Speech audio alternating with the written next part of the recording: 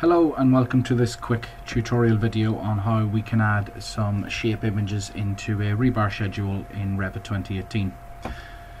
In the standard rebar schedule you will see that it will list all the standard things, bar marks, lengths, shapes. When we add that to a sheet you will see that we can produce a rebar schedule like this.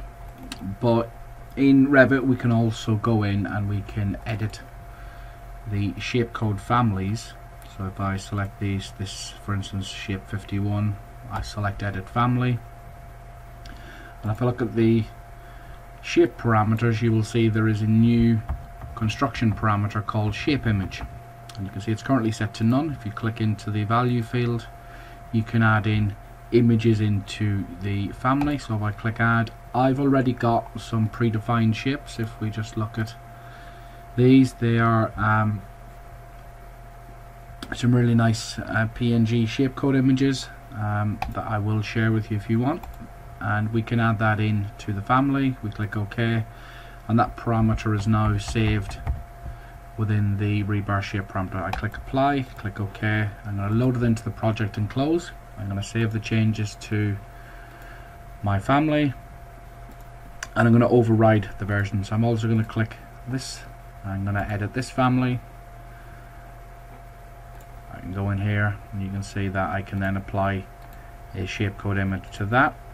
I'm going to go with a shape 00, click OK, apply OK, load into project and close, and override the versions.